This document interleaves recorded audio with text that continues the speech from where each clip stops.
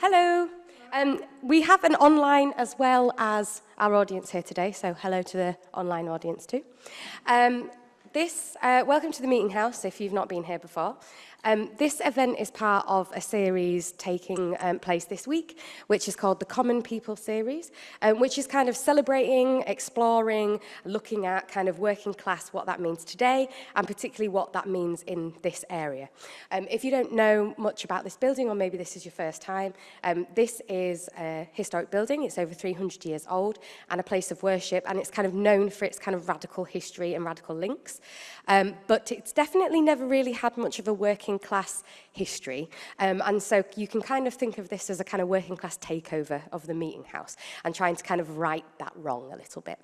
And so we've got a variety of speakers today talking about fashion and class, and we're going to start off actually with an audio recording written by an American woman of colour about working class and survival. There's going to be some images on the screen, and then we're going to go straight through to Eliza, who is zooming in from Belfast, who's going to be talking a bit about 18th century Irish clothing. And then Bob and Lucas are going to join us on stage and going to be talking about youth subculture post-war.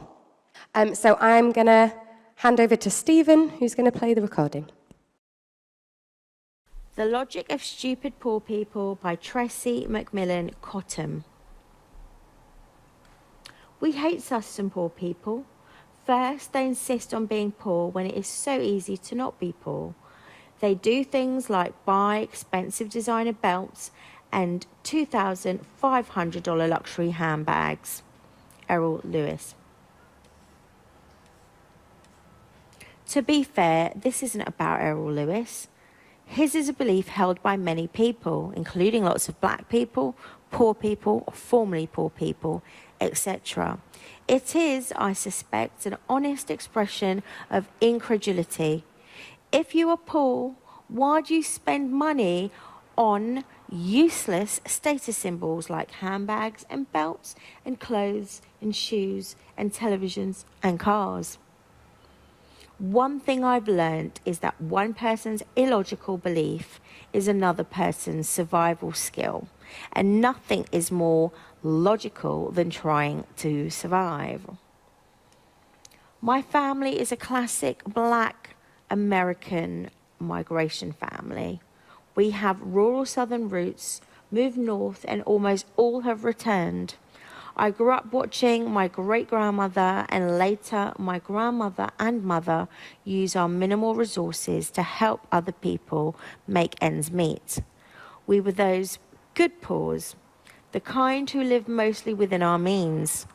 We had a little luck when a male relative got extra military pay when they came home a paraplegic, or used the VA to buy a Jim Walter house. If you were really blessed, when a relative died with a paid-up insurance policy, you might be gifted a lump sum to buy the land that Jim Walters used as collateral to secure your home lease. That's how generational wealth happens where I'm from. Lose a leg, a part of your spine, die, and maybe you can lease to own a modular home. We had a little of that kind of rural black wealth, so we were often in a position to help folks less fortunate. But perhaps the greatest resource we had was a bit more education. We were big readers. We encouraged the girl children especially to go to some kind of college. Consequently, my grandmother and mother had a particular set of social resources that helped us navigate mostly white bureaucracies to our benefit. We could, as my grandfather would say, talk like white folks. We loaned that privilege out to folks a lot. I remember my mother taking a next-door neighbour down to the social service agency. The elderly woman had been denied benefits to care for the granddaughter she was raising. The woman had been denied in the genteel, bureaucratic way. Lots of waiting, forms and deadlines she could not quite navigate. I watched my mother put on her best Diana Ross mahogany outfit a camel-coloured cape with matching slacks and knee-high boots. I was miffed, as only an only child could be, about sharing my mother's time with the neighbour girl. I must have said something about why we had to do this. Vivian fixed me with a stare as she was slipping on her pearl earrings and told me that people who can do must do. It took half a day, but something about my mother's performance of respectable black person, her Queen's English, her mahogany outfit, her straight bob and pearl earrings got done what the elderly lady next door had not been able to get done in over a year. I learned watching my mother that there was a price we had to pay to signal to gatekeepers that we were worthy of engaging. It meant dressing well and speaking well. It might not work, it likely wouldn't work, but on the off chance that it would, you had to try it. It was unfair, but as Vivian also always said, life isn't fair, little girl. I internalised that lesson, and I think it has worked out for me, if unevenly. A woman at Belk's once refused to show me a Dooney and Burke purse I was interested in buying. Vivian once made a salesgirl cry after she ignored us in an empty stall. I had walked away from many of hotly desired purchases, like the impractical off-white winter coat I desperately wanted, after some bigot at the counter insulted me and my mother. But I have half a PhD, and I support myself aping the white male privileged life of the mind. It's a mixed bag. Of course, the trick is you can never know the counterfactual of your life. There is no evidence of access denied. Who knows what I was not granted for not enacting the right status behaviours or symbols at the right time for an agreeable authority. Respectability rewards are a crapshoot, but we do what we can within the limits of the constraints imposed by a complex set of structural and social interactions designed to limit access to status, wealth and power. I do not know how much my mother spent on her camel-coloured cape or knee-high boots, but I know that whatever she paid, it returned in hard-to-measure dividends. How do you put a price on the double take of a clerk at the welfare office who decides you might not be like those other trifling women in the waiting room, and perhaps an extra bit of information about completing a form that you would not have otherwise known to ask about? What is the retail value of a school principal who defers a bit more to your child because your mother's presentation of self signals that she might unleash the bureaucratic savvy of middle-class parents to advocate for her child? I don't know the price of these critical engagements with organisations, gatekeepers, relative to our poverty when I was growing up, but I am living proof of its investment yield. Why do poor people make stupid, illogical decisions to buy status symbols? For the same reason all but only the most wealthy buy status symbols, I suppose. We want to belong, and not just for the psychic rewards, but belonging to one group at the right time can mean the difference between unemployment and employment, a good job as opposed to a bad job, housing or a shelter, and so on. Someone mentioned on Twitter that poor people can be presentable with affordable options from Kmart. But the issue is not about being presentable. Presentable is the bare minimum of social civility. It means being clean, not smelling, wearing shirts and shoes for service and the like. Presentable as a sufficient condition for gainful, dignified work or successful social interactions is a privilege. It's the aging white hippie who can cut the ponytail of his youthful rebellion and walk into senior management, while aging Black Panthers can never completely outrun the effects of stigmatization against which they were courting a revolution. Presentable is relative, and like life, it ain't fair. In contrast, acceptable is about gaining access to a limited set of rewards granted upon group membership. I cannot know exactly how often my presentation of acceptable has helped me, but I have enough feedback to know it is not inconsequential. One manager at the apartment complex where I worked while in college told me repeatedly that she knew I was okay because my little Nissan was clean, that I had worn a Jones of New York suit to the interview really sealed the deal. She could call the suit by name because she asked me about the label in the interview. Another hiring manager at my first professional job looked me up and down in the waiting room, cataloguing my outfit. The latter told me that she had decided I was too classy to be on the call center floor. I was hired as a trainer instead. The difference meant no shift work, greater prestige, better pay, and a baseline salary for all my future employment. I have about half a dozen other stories like this. What is remarkable is not that this happened. There is empirical evidence that women and people of colour are judged by appearance differently and more harshly than our white men. What is remarkable is that these gatekeepers told me the story. They wanted me to know how I had properly signalled that I was not a typical black or a typical woman. Two identities that in combination are almost always conflated with being poor. I sat in on an interview for a new administrative assistant once. My regional vice president was doing the hiring. A long line of mostly black and brown women applied because we were a cosmetology school.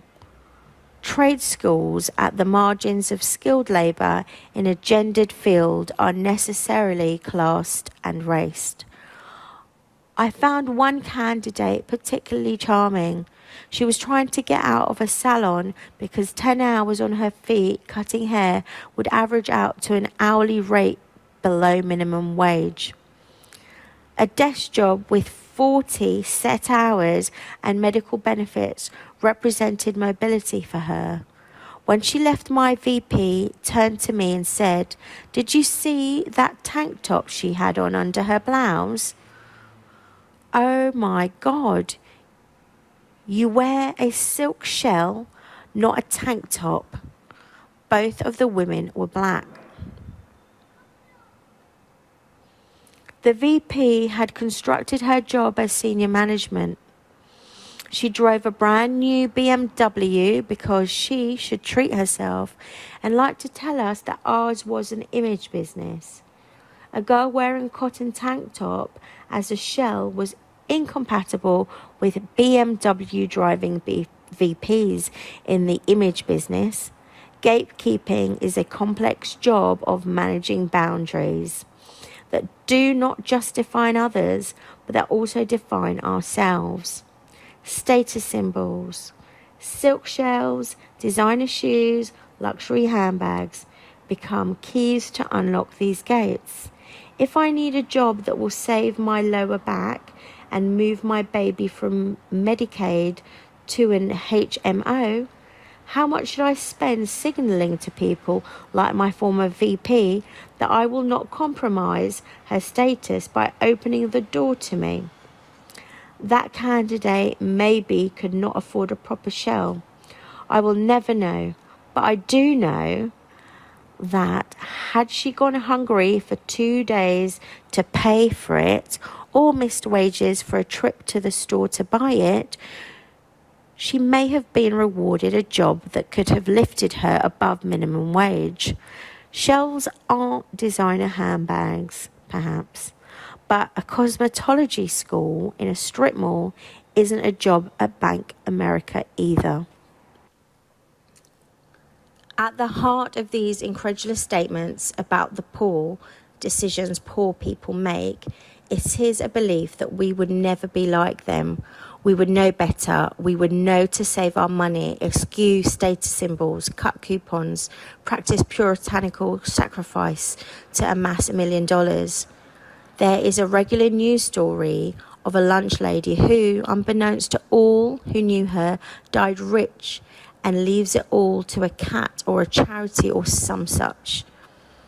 Books about the modest lives of the rich like to tell us how they drive Buicks instead of BMWs.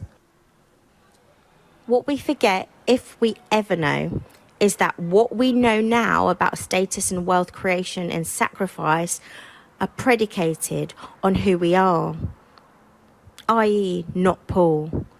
If you change the conditions of your not poor status, you change everything you know as a result of being a not poor. You have no idea what you would do if you were poor until you were poor. And not intermittently poor or formerly not poor, but born poor. Expected to be poor and treated by bureaucracies, gatekeepers and well-meaning respectability authorities as inherently poor. Then, and only then, will you understand the relative value of a ridiculous status symbol to someone who intuits that they cannot afford to not have.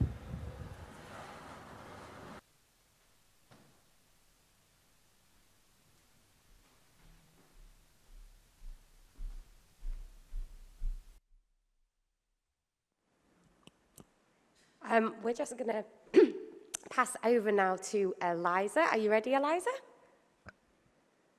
Yes, can you hear me okay? Yeah, is that okay? Yeah, we can hear you. Okay, yeah, over to you. Okay, perfect. Can you see my slides okay? Yeah, we can see it. Perfect. Okay, I'll just dive straight in. Thanks, Amy, for inviting me. So I'm going to talk a little bit about my PhD thesis findings in relation to working class clothing and thinking a little bit about the idea of sustainability. So my research investigates the dress of the lower classes in the province of Ulster, which is the most northern province in Ireland. And I'm going to share some of my findings and reflect on what we might learn from clothing practices amongst the lower classes with regards to clothing, fashion, sustainability. We tend to assume that all things improve with time, that modernity inevitably brings improvement. But what can we learn from historical clothing practices? And I just want to do a little disclaimer, first of all. Sustainability with regards to clothing can be seen as a very moralizing issue of privileged people. And the point of this talk is really to get us thinking about how we can learn from the past. I don't want you to think that I'm glamorizing poverty. There were significant numbers of poor people in Ireland for whom addressing clothing needs was sometimes very challenging. Some of the very poor sections of society had material aspirations that were beyond their reach. Nevertheless, disclaimer aside, there were a lot of clothing practices that were quite environmentally friendly and sustainable. And while a lot of these practices were done out of need, they were also long-standing traditions. And I think these practices are worth thinking about as we deal with the impact that clothing and textiles play on our current climate crisis. So what do I mean by sustainability? Well, sustainable fashion is a movement and process of fostering change to fashion products and the fashion system towards greater ecological integrity and social justice. Sustainable fashion concerns address the whole system of fashion, addressing the social, cultural, ecological, and financial systems that are important to the production of clothing. And it's also about considering the many different stakeholders involved in the production of clothes. These include the users and producers of clothes, the living species other than humans that are affected by clothing production. And the global industry in clothing has one of the highest impacts on the planet. The big issues are the usage of water, pollution from chemical treatments used in dyeing processes, and the preparation and disposal of large quantities of clothing through incineration or landfill deposits. Sustainable fashion is a modern idea that has been gaining significant ground since the 1960s and traction in the last decade in particular. And of course, these ideas of sustainability were not understood in that way back in the 19th century. So I'm applying quite modern ideas on the past, which is always fraught with difficulty.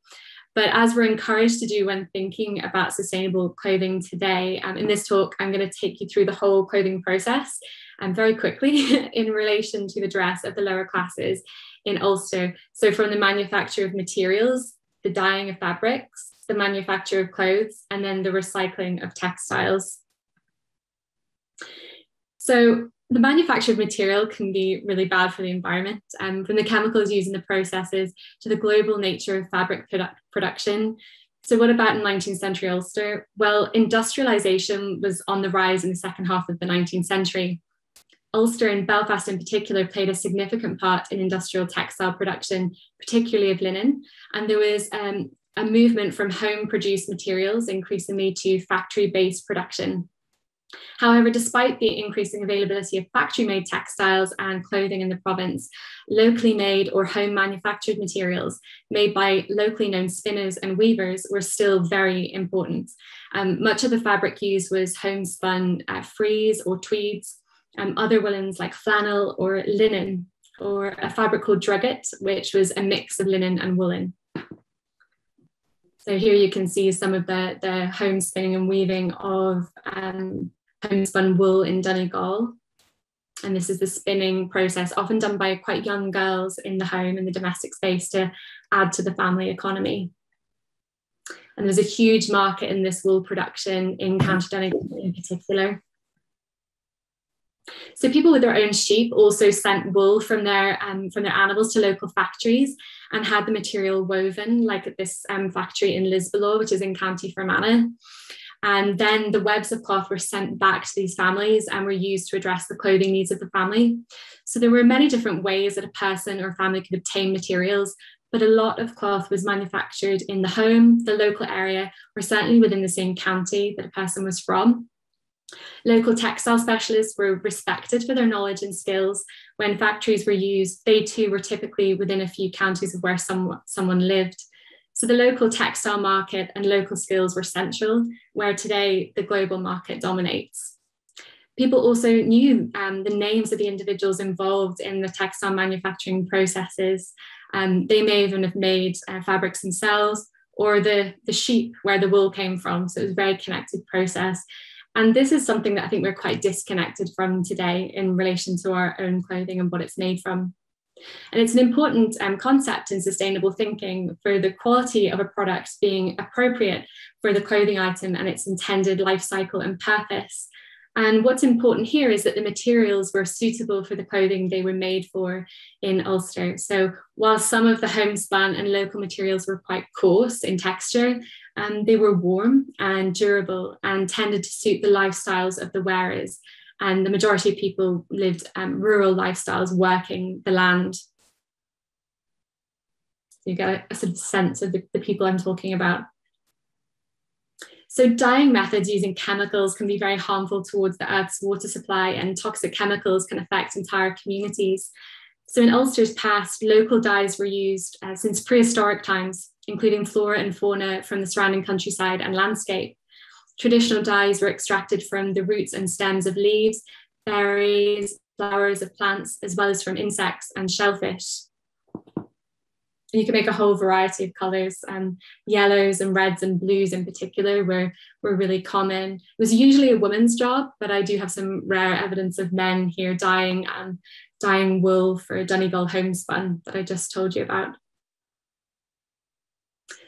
So another issue we have in the clothing industry today is that the impact is not really spread evenly across the planet. So while most of the affordable clothes and benefits of the system currently focus on the global north, much of the negative impacts affect the global south in terms of waste, pollution, and ecological injustice. In the 19th century, local practices were important in clothing production as well. So we moved on from the material and we're now on the garment construction. And again, its creation and construction was usually within a 30-mile radius from where a person lived, actually usually within 5 miles. And a lot of clothing worn in rural Ulster in particular was made bespoke. And today we think of bespoke made or made to measure clothing as something associated with Savile Row tailors or couture design. Or you might think of dressmakers and tailors, but you probably associate it with something that costs a lot of money and that would be out of the financial reaches of most people. But this wasn't the case in the past. And women, of course, made a lot of clothing for their families, and dressmakers and tailors were hired working from their own homes or from a fixed place of business.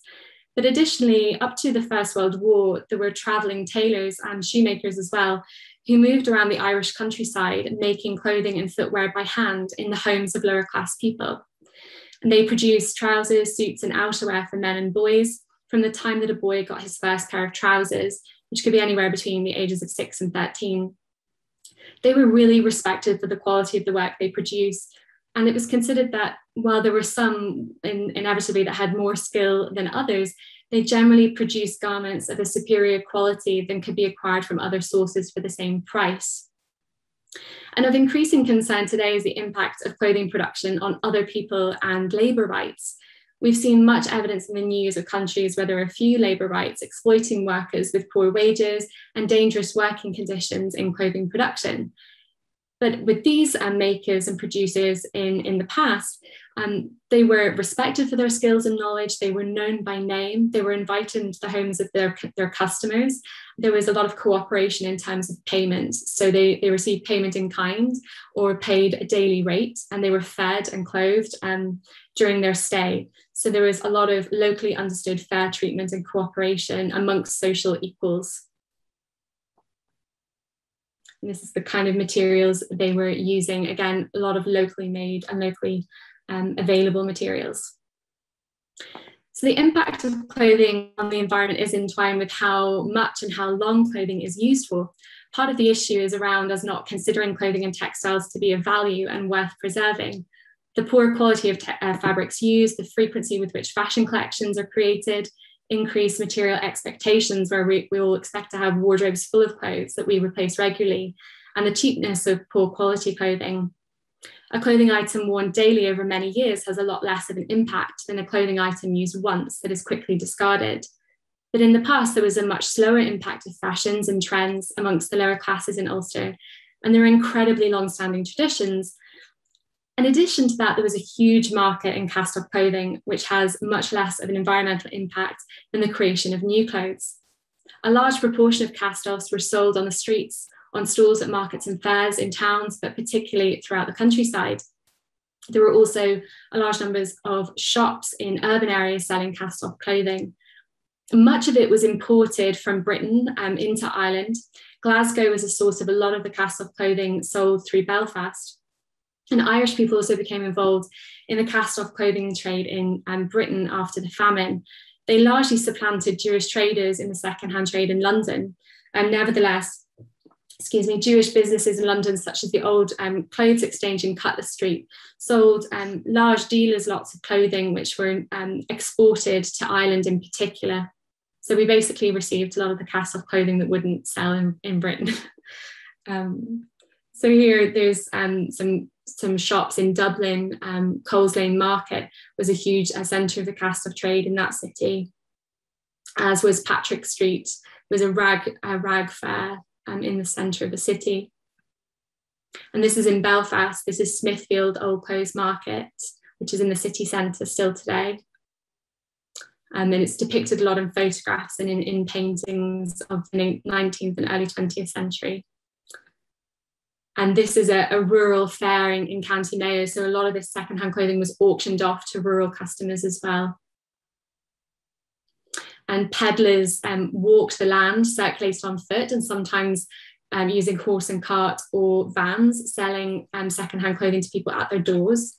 There's a whole trade, like a networked industry in this secondhand clothing. And increasingly then they moved to transportation, like vans and cars. So it's been estimated that only 20% of clothing today is recycled or reused, and huge amounts ends up in landfill. But in the past, there was a lot of textile recycling and repurposing of clothing in the home. So how older clothing was reused depended on its quality and condition, as well as the financial circumstances of the family. Old clothing was passed on to friends, family, or neighbours. Yeah, I've got all ready to go in there. Sorry, I can hear a wee bit of feedback there from someone who's maybe their microphone is on. Sorry, so old clothing was passed on to friends, family, or neighbours, and specific clothing items were associated with meaning and had value. And so they were typically handed down from an older to a younger family member. So this issue of material and emotional value is very important today, as well as in the past. So if clothing is of a low quality and the items deteriorate quickly, then it's unlikely that they'll become connected with emotional bonds that help to ensure a person looks after the garment and keeps the item of clothing longer. While poorer people in the past had few options other than to keep and care for their possessions, they also applied meaning to clothes that ensured it cultivated emotional durability. Cloaks and decorative shawls in particular were examples of this. They were highly prized items that were cared for and passed along maternal family lines. But in other forms of textile recycling, clothing was adapted and altered for reuse in the domestic space. So if it was no longer wearable, it might be used for patching and the repair of other clothes. But it was also used in patchwork quilts, and there was a very strong patchwork quilting tradition in Ulster, which was a big social activity amongst women. And if they could not be used in quilts, then they were used for rag rugs in the home. And this was done also in Britain as well. So nothing was wasted, is what I'm saying. So the final part of my talk is about the rag trade. So today we have quite a focus on the concept of reduce, reuse, and recycle, which pushes responsibility on the individual. And the concept is really about individualism and consumerism with clothing. We're also seeing a lot of attention on the reuse of materials that have been considered as waste as a more sustainable way of making new clothing. So essentially recycling old fabric into new materials for clothes. And this is interesting because this happened in the past. There was a whole industry that focused on the recycling of textiles, which took pressure off the individual and put it back on industry, where I think it also belongs. Material that had become rags and could no longer be used in the home for the quilts or the rag rugs that I just described could be sold or exchanged with ragmen, or tatters as they were sometimes called, who travelled the countryside, often on foot, to gather rags for sale in the textile recycling trade in Britain. All textile materials, with the exception of silk, could be recycled by the middle of the 19th century. It was the shoddy industry in particular which revolutionized textile recycling. Shoddy was a fabric made from the shredded fiber of waste woolen cloth and old woolen rags. And it was focused as an industry in West Yorkshire. The recycling and reuse of textiles in this way and the extensive nature of the rag trade demonstrates the significant value that clothing and textiles had. Really nothing was wasted. And this is the origins of the word shoddy. If anyone's making that connection in their head, to say something is shoddy or of inferior quality, it's referring to this material. And that's what it looks like on the right-hand side. So just to conclude, the lower classes in Ulster knew where their clothing came from, and even sometimes the very person who manufactured their clothing items. And this is what I call having strong material literacy. They understood their clothing. There is evidence of a lot of sustainable practices. People tended to buy the best of what they could afford, what they needed, and it was often acquired locally. By looking at clothing in the past, I hope you can see that we can learn a lot about social history, but also reflect on some material strategies that make us think a bit more about our practices in the present. Frugality allowed people to be very resourceful and innovative, and ensured that people were more respectful of their clothing, I believe. Learning from the past can certainly help us reflect on our present. Thank you for listening. Eliza, thank you. That was fascinating. And I think we all learned a lot. It's absolutely fascinating to take something historical, so relevant to today in lots of different ways. Thank you. I wonder if we might maybe ask questions from the audience to Eliza now, because I know we started late and I don't want to expect you to kind of hang around. So does anyone have any questions for Eliza now before we go to our next speakers?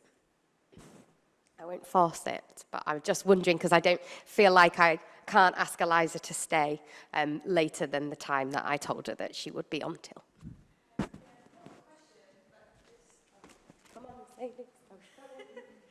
No, it's not a question. I just wanted to say it was really interesting, and like you kind of don't realise how important. Well, you don't really think about fashion in that sense as like I don't know. You don't realise how important it is always, and like you don't think about it in terms of history. Well, I never really did until I started studying. But yeah, it's really interesting. Really great topic.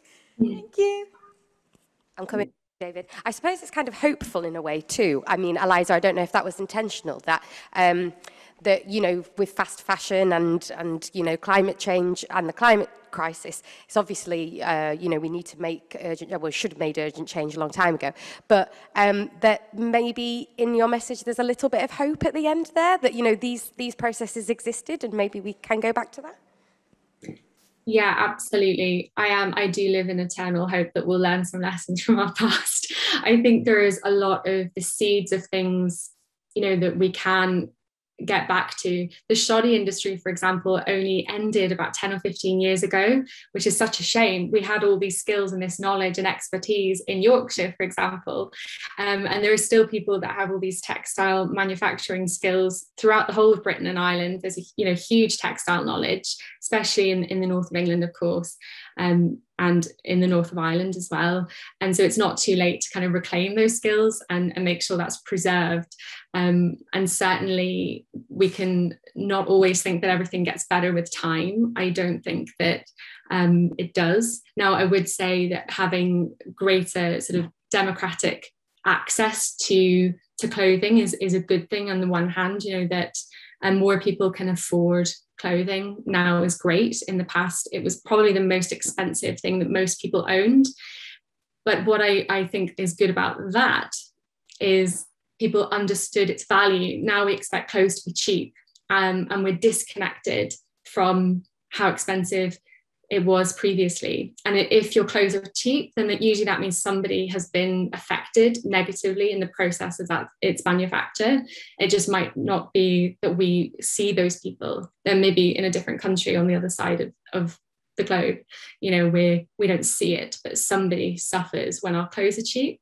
Where I sit with it is, if we buy the best that we personally can afford and we respect its value and we look after it and we understand the processes, and that's the best an individual can do, because we have different financial capacities, and one person's good quality and the best they can afford is very different. And so that's the best way we can stop moralizing people's decisions, you know, because clothing can present really big challenges for people, but it is something that unifies us. Everybody needs clothing because we live in a society that expects us to dress our bodies, and whether we think that's good or not, that's a different question.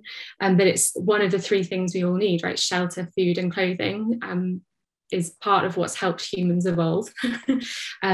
Evolution, that's a whole other, clothing and evolution is a whole other topic, but it's something we all need, and it's something that unifies us. So I think it's something we can all think about more, the choices that we make. Just even to think about where it comes from is a first step, and understanding those processes.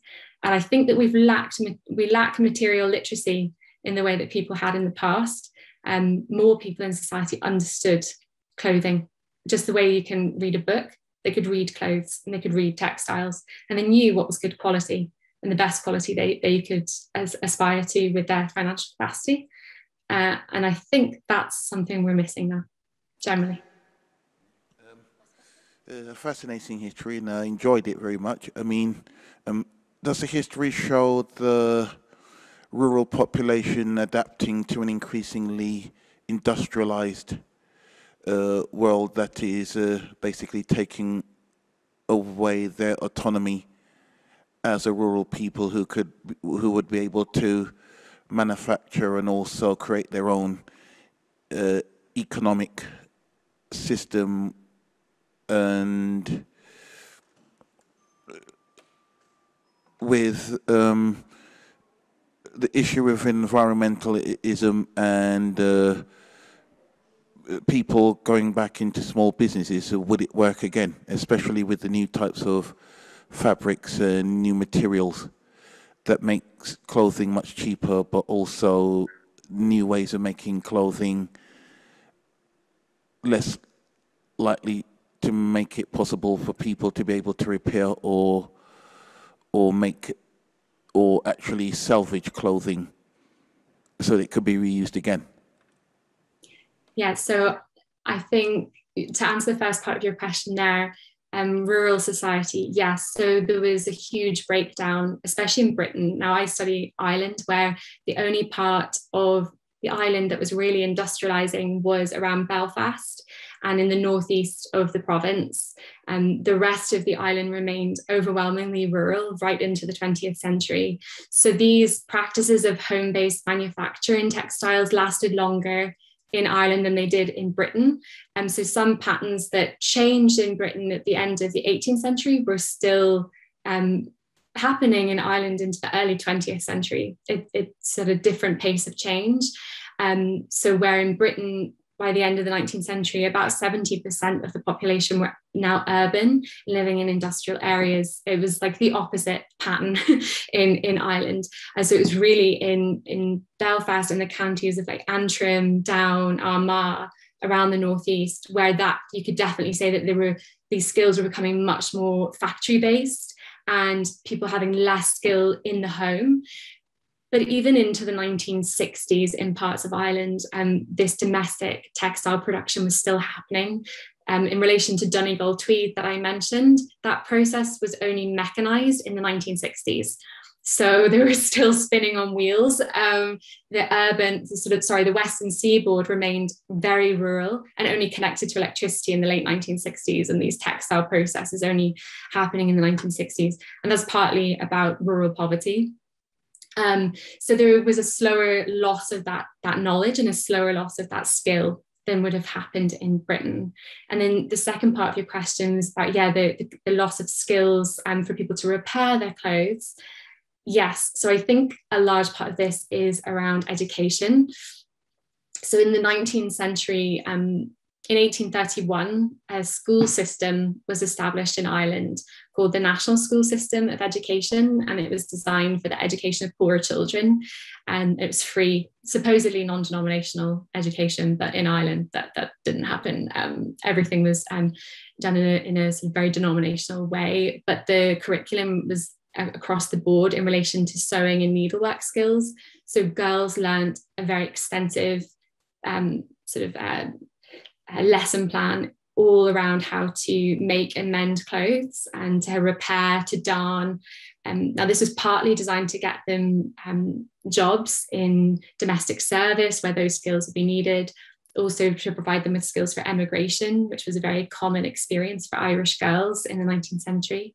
But also those skills could be used in the textile industries, especially in the Northeast, and put to use in the home. So there was a very strong knowledge amongst girls and women, and they had extensive repairing and darning skills. And now actually in schools, it's usually in home economics. And I would like those skills not to be gendered, I should say, but in the 19th century, they really were. But now often you don't learn any of those skills unless you happen to take up a craft or you take interest. Some schools teach it, other schools don't, so where it was very extensive in the education in the past, that's not the case anymore.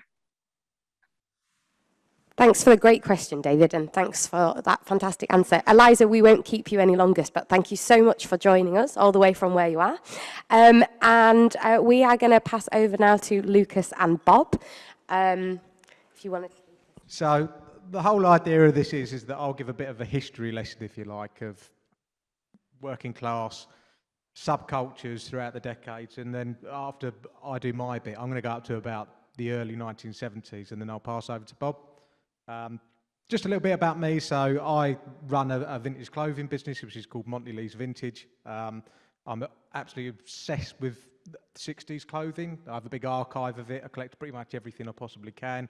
Then I buy and sell, particularly to people in subcultures, essentially.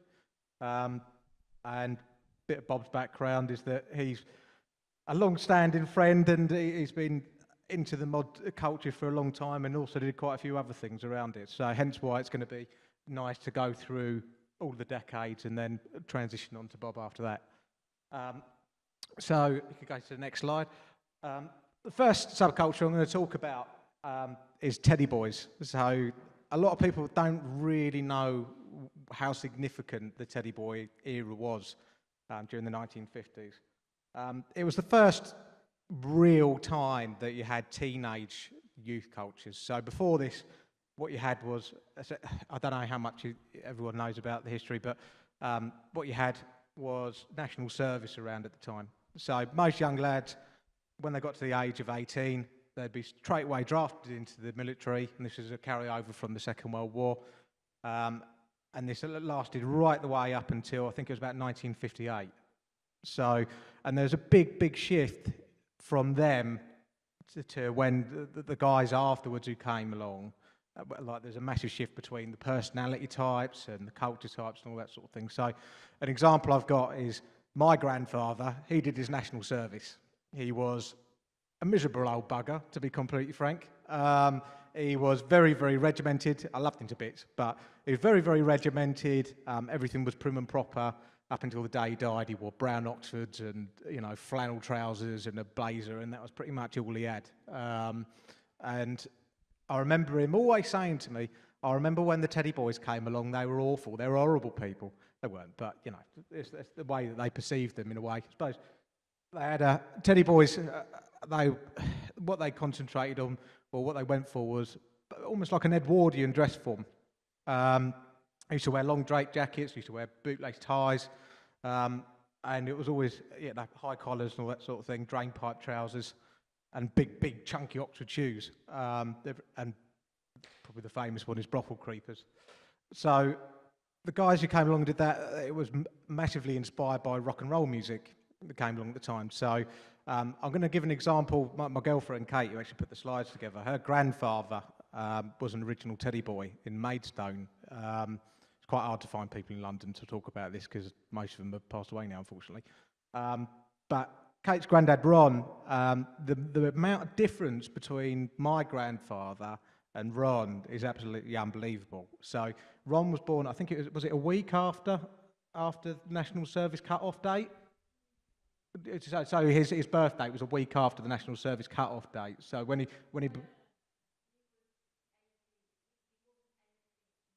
no, but the cut-off date, yeah, exactly. But anyway, there was a cut-off date before he got to 18, and then the law changed, and you didn't have to do National Service anymore. Ron's, how do I put it? He's a lot more like a teenager, and still to this day, to a certain extent, him and his wife Mandy, they're both pretty much exactly the same. So he used to go down to, was it the Royal Star Arcade in Maidstone, which is what used to be a famous club back in its day, big ballroom, and where they used to listen to people like Bill Haley, Little Richard, Chuck Berry, all these American influences coming through. So they were taking a lot of that music, but the dress really it harked back to the past in a way.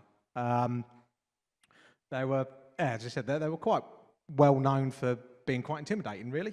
You know, people who were of the generation beforehand, even though there was a very close, you know, it wasn't far apart, were completely and utterly that they hated them, to be frank. My granddad wouldn't, he used to slag them off like you wouldn't believe. So, but it was the first time that you had teenagers starting to make that impression on older people, and particularly in the working classes. The press hated them. They used to make big newspaper reels about them, saying Teddy Boys, you know, going and fighting here and stabbing people here and all that sort of thing. So much like today, in a way. You could change over the slides if you like. So there's a few pictures of the chaps. I believe the picture on the right is from a famous photo set, which is actually in Kilburn. And you can see just how, I think this is more of a later 50s photo, that one, because you can start seeing slim ties and everything come through. So it started transitioning on by that point. But towards the left, you had the traditional sort of Edwardian look, which was more of like a mid-50s thing. So move on to the next slide. So this is the subculture that I'm most associated with, and Bob is to an extent as well, I'd say. So the mod subculture, you could say it evolved out of Teddy Boy to a certain extent.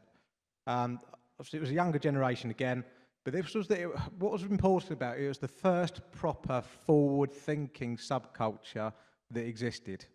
So Harold Macmillan quite famously said in, I think it was 1960, that they've never had it so good. And what he was talking about is teenagers at the time and the way that the economy was turning. So where before you had rationing and poverty, which is what the Teddy Boys had to go through, suddenly you had kids who could go out and buy things on hire purchase and spend a lot of money on it.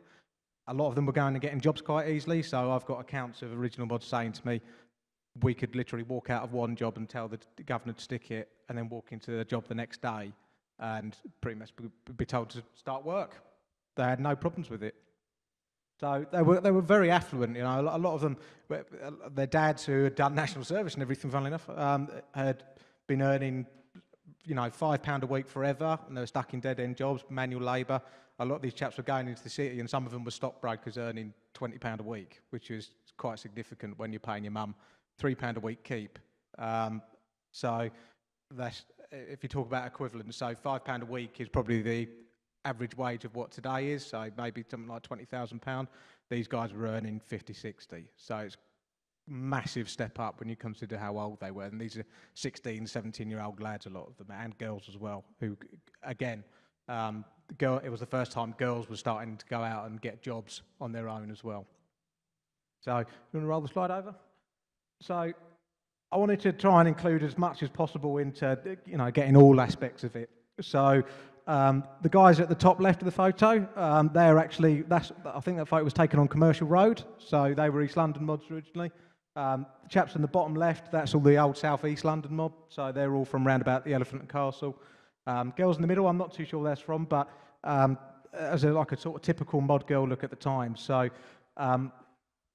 where early on, a lot of the chaps were going and getting tailored clothes, referring almost back to what the lady before said. So there was a hell of a lot of tailors in London at that time. You had a lot of Jewish tailors around who would be able to put stuff out at massively high quality for very little cost. And because you had hire purchase, you could go out and get something on the tip with most of them. A lot of the chaps were having sort of 5 suits a year made, which is a huge amount considering beforehand it'd be one a year that you'd probably get on your birthday.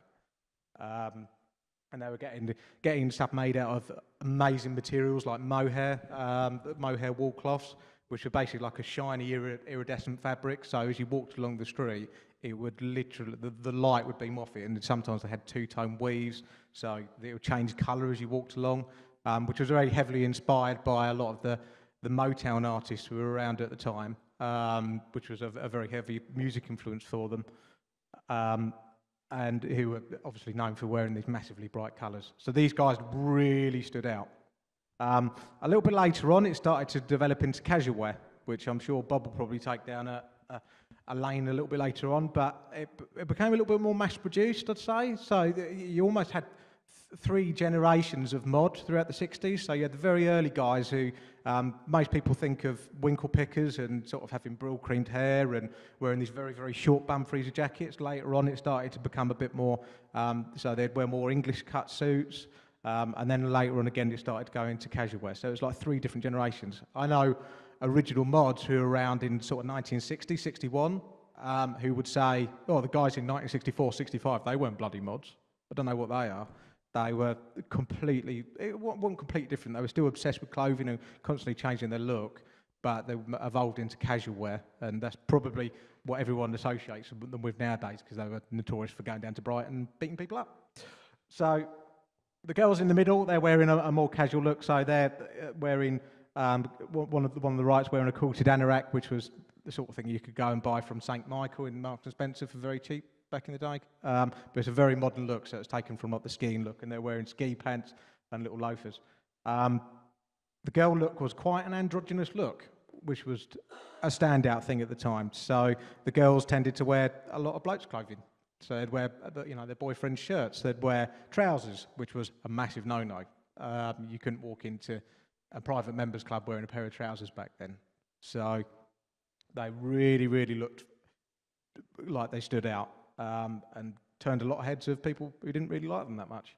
And I suppose what's the lasting image of mods back in the 60s is riding motor scooters as well. So again, going back to hire purchase, for the first time, young lads and ladies as well used to be able to go out and afford to buy their own transport.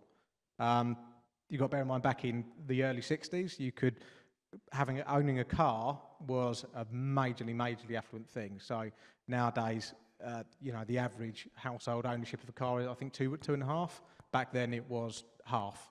So one in every 2 households would own a car. You know, it'd probably be your dad. So owning an Italian motor scooter back then was really different, and it especially stood out considering your dad would have had a British motorbike with a sidecar probably as well. So they took a lot of influences from continental styling and also from America as well, and it was the first generation to really do that. And today, if you see a mod look, a lot of people wouldn't be able to recognise it from modern clothing, so it's probably one of the most referred back to clothing style today. So next slide. Just wanted to stick a thing I thought was really important as well, to really express just how inclusive mod was as well. So I've included at the bottom left of the picture there. There's a picture of a Chinese chap who lived in South East London. I don't actually know the name of him, but it's quite a well-known and circulated photograph. They include, because of the continental influences, it was the first time that race didn't become a part of it. So, you know, a lot of the in the early 60s, as you probably know, you had the Windrush generation come in. There's a lot more immigration coming in. And mod sort of embraced it a bit more. I'm not saying that racism didn't exist, no way, but I think it was the first time you started to have that inclusion, and you really didn't have that before. So, someone you probably all know, there's a picture of Twiggy in the middle there. So before she became a famous supermodel, so she was a mod. Next slide. There's more photos. The bottom right is a photograph of the more casual look that people started to wear towards the mid-60s. So, and then the bottom left photo is a picture of Ready, Steady, Go. So Ready, Steady, Go was, during the mid-60s, was the equivalent of Top of the Pops. So you'd have Dusty Springfield. If I don't know if anybody knows what she was, renowned for a big blonde bouffant and heavy eye makeup. She was featured in a TV program, and what she was asked to do was go out and reach out to the younger audiences. And it was on a Friday evening at 6 o'clock, and they were drafting all these American acts to come along. And what they used to do is they used to go around to all the local nightclubs and everything.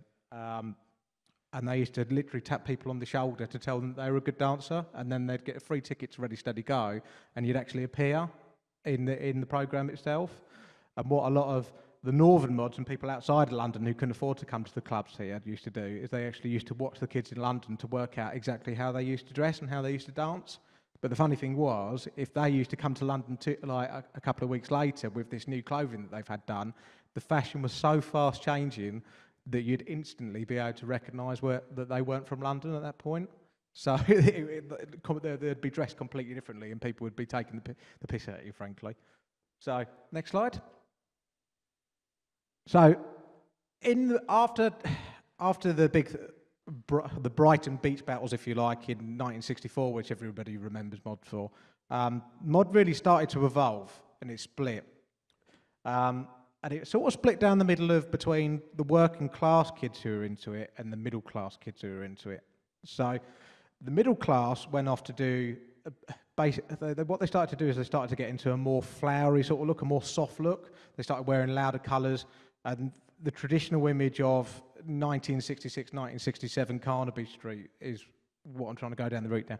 That's where the middle class kids started to go. So they were a little bit more affluent, they could afford things which were out of this world. They'd go to places like John Stephen on Carnaby Street, which was a very, very famous shop at the time, and they'd pick up unbelievable flowery and paisley and pinks and all sorts of things that men would not be worn before. There's quite a famous video of an interviewer going around the King's Road at the time, going and basically picking off all of these city gents who were walking along in their, bowler hats and canes and that traditional look, and going, well, so what do you think of all these young people? And they were going, I think it's disgusting personally, all these girls wearing miniskirts. So they completely went off on a tangent. Next slide. So there's a bit of an idea. You could just see how colourful all of the clothing was back then. There was some working class kids who went down that route, but they were more the ones who got into music and probably became musicians. So you had famous bands like the Small Faces, for example, who are very notorious for have chased that look a little bit later on. Next slide. Working class kids, however, on the local estates and everything, they weren't really into that look as much because it was considered to be a little bit camp. So a lot of them became skinheads. So most people nowadays associate skinheads with the mid-1980s and the NF and racism. I'm not talking about them. I'm talking about the late 60s and early 70s kids. So the look actually started because of a lot of the West Indies kids coming in. So most of the early skinheads were actually black lads. They were into ska music, calypso music, and they brought it over. And a lot of the mod kids who were around in the latest part of the 60s, who were the younger brothers of the more smart ones, they started to really latch on to that Jamaican sound and that Jamaican look. So what you'd find is kids would start wearing button-down shirts with braces, and they'd start wearing wider cut trousers, boots, for example, like Doc Martens, most people recognise nowadays. And they started to wear blue beat hats and cut their hair a little bit shorter. So a lot of people call it hard mod nowadays, which I don't really agree with the term of, but it's that progression into skinhead is what people try and write about today. So next slide. Yeah, hard mod. So hard mod it's a modern term that they've come up with recently, in my opinion anyway, that's from what I can see.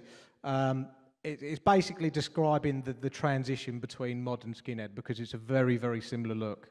So if you look at what the mid-60s mods were doing and then you look at what skinheads were doing, they started to put, it was very close times. So a lot of the guys I know who were mods in sort of 66, 67 started wearing braces and hobnail boots.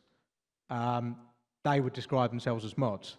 But nowadays, if people who write books about subcultures would call them skinheads most likely. So it's just that transition. So Kate?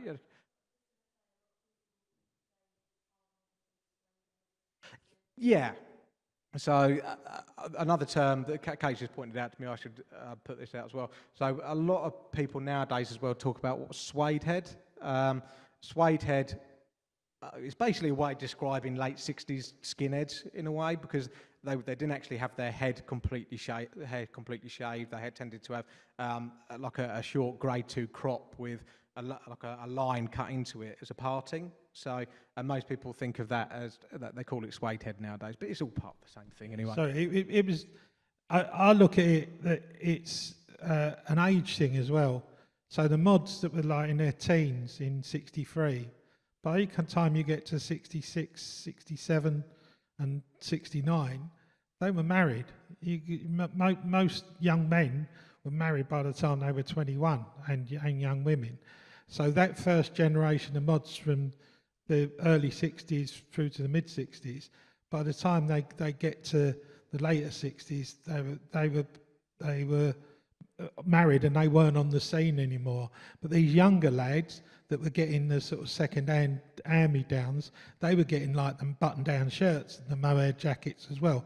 It was a separate thing, but the way it developed, it was against the long hair and the peace and love of the hippies, which was a very middle class subculture, and it moved away. They was into ska, reggae, and Motown, and they were listening to older music even then in the late 60s, and that's how the look developed out of that.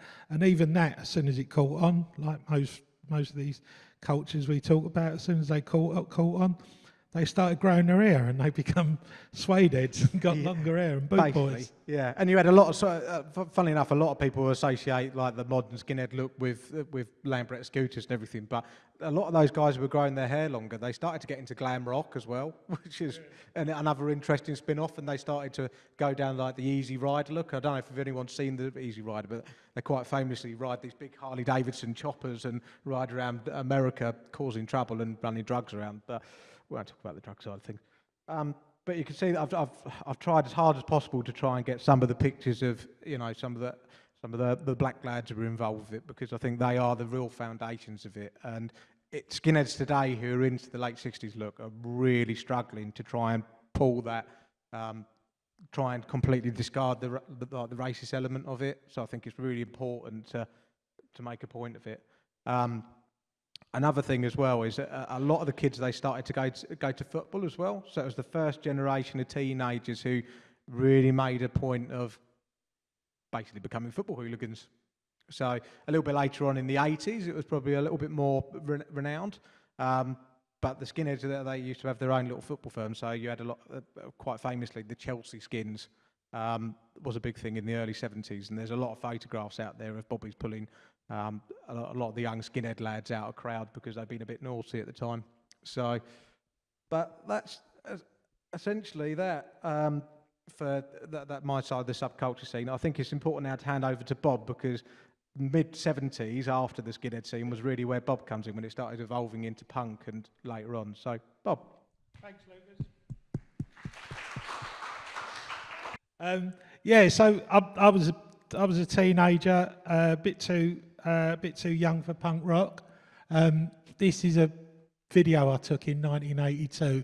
So this is all the East London on a day out in Carnaby Street, looking for skinheads. We didn't find any. It's like what Lucas said. It was all of these subcultures were very, very working class and very, very teenage based. In my opinion, this was where we come into the late 70s. I mean, post-punk. Punk was a bit of an anomaly because they were a little bit older and they were mostly middle class. So most of the leading punks, you know, Strummer, you know, they were from the home counties and a little bit older than the audience, funny enough. The audience is very punk. I come from East London, brought up in Forest Gate, family's from Bow, and didn't know any punks. So like 77 was a bit of a wasteland.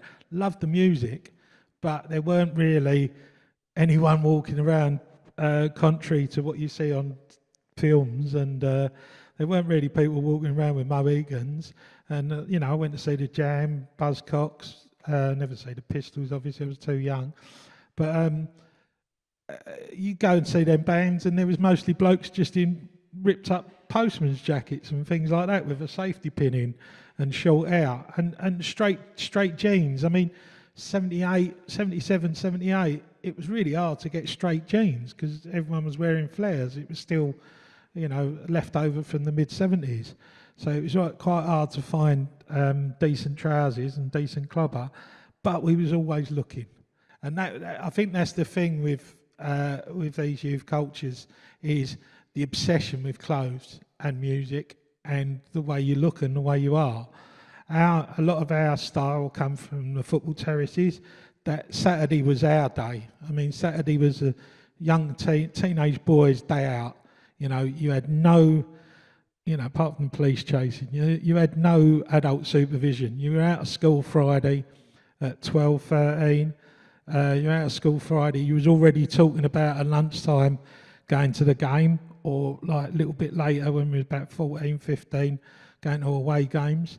And when you were there, you were in a crowd of, I'm West Ham, so 45,000 at Upton Park, probably 15,000 teenagers. So if you're in a crowd of 15,000 teenagers, you're going to be looking at what people are wearing. You're going to be looking at what's cool, what the big boys are wearing. That was our thing, you know what I mean? The lads, we started on the North Bank and then progressed to the South Bank.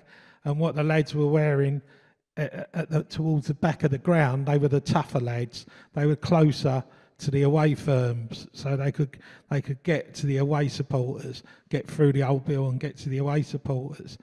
And I was lucky, really. I mean, skinhead was massive. There was a skinhead revival in the sort of mid to late 70s, and a bit on the back of punk rock. But they were really racist. They were all to a man, NF, and we had another thing called the BNP, which people have forgotten about, but they was like radical right-wing version of the NF, if that existed. And most of our, a lot of our mates, we were a mixed race gang. So most of our mates, probably 40, 60 black kids, and it's because, the black kids were tougher. And they were tougher, and they was into music and clothes, and so were we. So we all sort of hung together, and we lived next door. We lived cheap by jail, so it was definitely a no-no to be a skinhead. And I was searching. I was looking for something. I wanted an identity. I didn't want to be like my brothers and just be normal. I wanted something different. So I chose this mod thing, and a mate of mine was a year older. Used to go gigs with him, Paul. He took me in the school holidays. I got a bit of money. We'd done some jobs. We was working. We was 14. Yeah, we was doing like signing up for doing dishwashing and things like that for an agency, making out we was 18. And so we had some money, and he said, "Oh, I'll take you Mints and Davis in Romford." And I bought 2 pairs of Stay Press, Levi Stay Press, light blue pair and a beige pair. And a parka, and I already had a couple of button downs and a Fred Perry, and that was it. I come back to school and I was a mod, and that was it. That was all my gear was all ready, and it stuck with me, and it's I'm still influenced by it today. But it was a time of lots of different subcultures. I mean, you at that time. So we're talking about summer of '78. With you had punks, you had grebos, you had rockers, you had skinheads, you had mods, and soul boys, and also there was another thing called casuals, and that's what, in my opinion, that was probably the casuals were the last youth culture this country's produced, really, because everything's so homogenised now and snapped up. It doesn't get time to grow. I mean, our scene grew out of the mod scene, of the revival mod scene, grew out of punk. And we was doing, within a couple of years, we was doing our own fanzines, putting on our own club nights. We had no choice. There weren't no Spotify, there weren't no YouTube. We had to find our own clothes. I mean, we were lucky in the East End because we had lots and lots and lots of old Jewish tailors and old shops that still had old dead stock. And we used to, wherever job, we was all mostly working on building sites. Wherever we was working on a job, we'd go and find a local old man shop and go in there and raid it. Really, we'd nick what we could and buy what we could. It was one we used to go called Leeches down Commercial Street, and it was massive. It was like triple fronted, and it had everything in there was from the 60s. But what they used to have, they had the old couple that ran it used to sit out the back watching racing all afternoon. So if you went in the afternoon, you could open the door quietly, and what happened if you trod on the mat, the bell went off and it went ding ding to alert them that there's someone in the shop. So we just used to jump over the thing, nick something, put it under our coats or store it on our scooters, and then go in and go, "Oh, you got anything?" All the best stuff was all in boxes out the back and all that. But we just used to go in, nick something, and then buy something, which I think was like buy one get one free. But originally, but it was tough, and I mean it was violent. I mean that's the thing. I've spent quite a lot of time working in the youth service, and all the stabbings and all that you hear about in the news. I mean that was every week, especially going football. Every week someone would get sliced or stabbed or bottled or something. You know what I mean? And they weren't just football. It was if you was going to a gig. You could get, if you was going to Camden Town, the Camden Skins, I mean, it was just like murders. Every time you went there, it was like fights with skinheads. And they became from the 60s, mods and rockers. And in the 70s, we had mods and skinheads. And we didn't like them. They were NF for a start. And the other thing, they were horrible and bullies. And, and we all sort of come together as a group, and we just started running events and going safety in numbers. So everywhere we went, we'd be mob-handed. And the similar thing was at football. And through this, I mean, I think it was August '79, a film called Quadrophenia come out, which this thing I'd been into for just over a year, me and a couple of my mates, just exploded. All of a sudden, everyone in all the year behind us, the 2 years behind us, they were all wearing Parkers and button-down shirts and Fred Perrys and all that, and it was like all my mates blew out. And they started to turn casual. And at the time, casual was a sort of another subgenre of teenagers that were into dub reggae, and basically took their clothing inspiration from like people like Gregory Isaacs and Bob Marley. So they'd wear tight farras, Adidas trainers, and gabeches, and have slightly longer hair, which I think probably came from up north. At time of '79, everyone just had grown out crops, you know, and there was a lot of like college boy haircuts with the partings and all that. Up north, you had in Leeds, you had a group called the Perry Boys, because they all wore Fred Perrys, which were deemed up north to be expensive item of clothing. They weren't compared to like Lacoste and things like that, but they were another group. So this scene started to spread. And it came from the terraces, and it comes back to what I was saying earlier. It comes from having a massive amount of teenagers all in one place, all vying for positions and all vying for hierarchy within their peer group, and looking at how to move forward and how to be different, slightly different. I remember I was coming back from the West End, and I see my mate's little brother on the train, and he had a Sergio Cecchini top, which was a very expensive designer sports brand, Italian designer sports brand, and he was a plasterer. I was a plumber, and he was a plasterer, and it was covered in plaster. And I went, fucking hell, Stu, what are you doing wearing that? It's like 70 quid, and it really was, and £70 was like a week's wages basically, so like 500 quid top. And I went, what are you doing wearing that like? And he went, well, he goes, all the Northerners have started wearing them.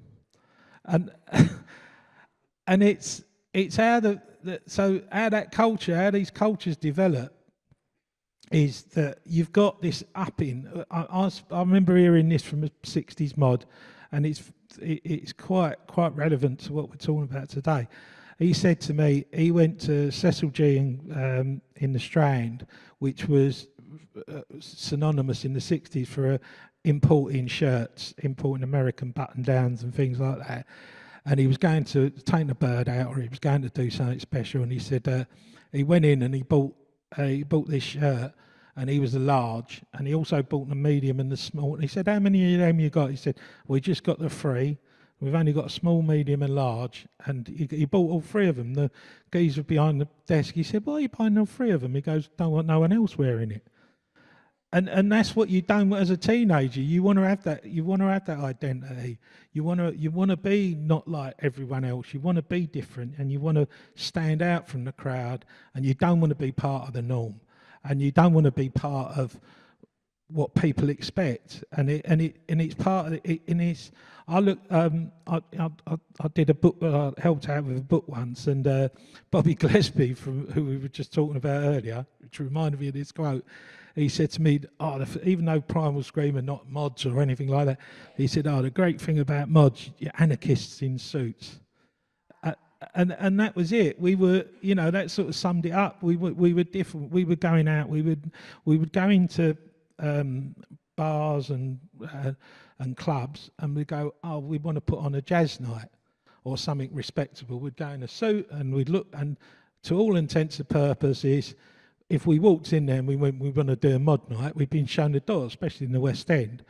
But we could go in and go, we want to do a jazz night, and that's all respectable, and we'd turn up. But as long as they were taking money and there was no trouble, they was all right. I mean, most of them there was trouble, but Yeah, so we'd do our own clubs, put our own things on, and we ended up with doing our own bands, putting our own nights on, and all of this was just out of nothing. It was like a cottage industry, and it still affects culture today. And going right back to what Lucas was talking about, the mod scene of the '60s has influenced culture right the way through.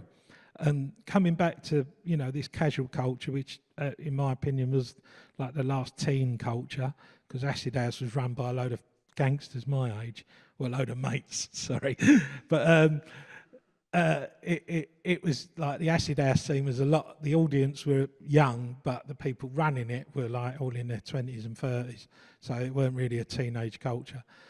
But the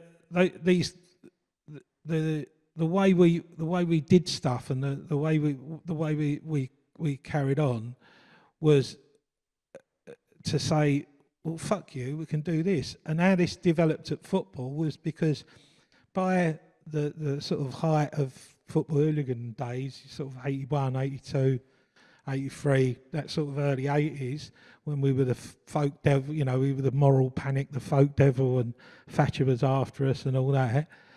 We was going around the country taking liberties because we looked like golfers.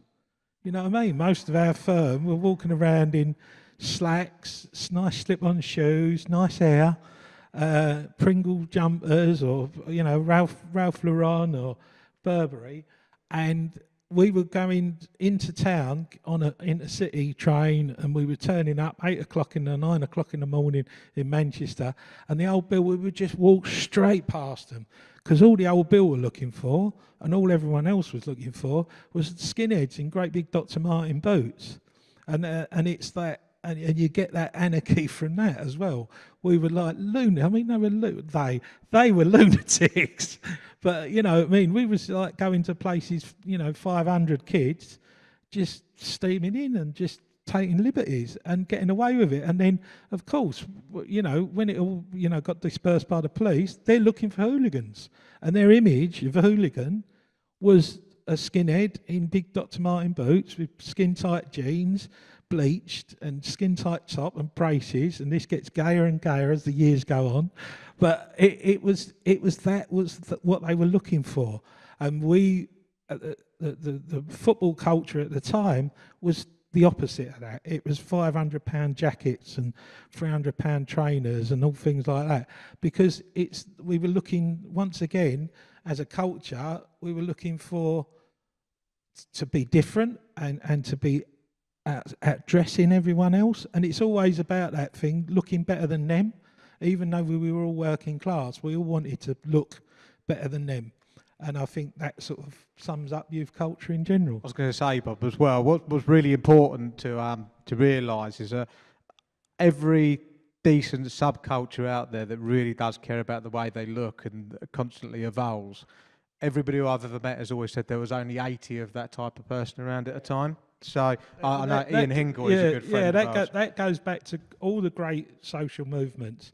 So I studied this at uni, and you go back to the New Romanticism of the 17th century and all that, and the Beau Brummel and all that sort of fops look and all that. All these different cultural movements were all a core group of about the same number, of about 70 or 80. And I spoke to quite a high up person in swinging 60s, passed away now, Philip Townsend, and he said, I wasn't the leader of the swinging 60s, but I was certainly part of it. And he was one of that, photographer and all that. And all these different cultural movements that have moved things forward throughout British culture have all been a small core group of about the same number, of about 70 or 80 people. All right.